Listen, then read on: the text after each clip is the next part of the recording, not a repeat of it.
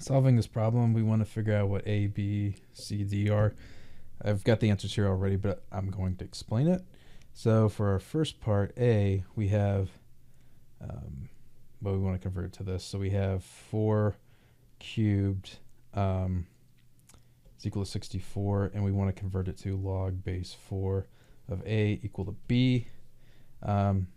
Typically whenever you have these, so this is going to be your solution part here, and then your exponent gets transferred to b, so it's going to be log base 4 of 64 is equal to 3.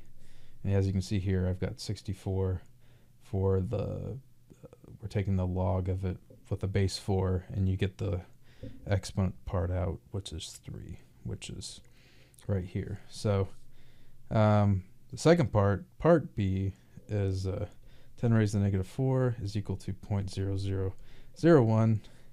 So using log base 10, we're going to have 0.0001, and we get our exponent out of negative 4, which is the part D, and then our C was the 0.0001. All right, I hope that helps.